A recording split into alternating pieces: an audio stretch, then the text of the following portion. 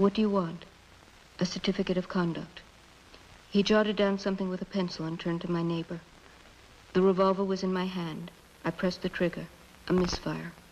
My heart missed a beat. Again I pressed. A shot. Cries. Now they'll start beating me. This was next in the sequence of events I had thought through so many times. But instead, there was a pause. It probably lasted only a few seconds in all, but I felt it. I threw down the revolver. This had also been decided beforehand. Otherwise, in the scuffle, it might go off by itself. I stood and waited. The criminal was stunned. They wrote later in the papers.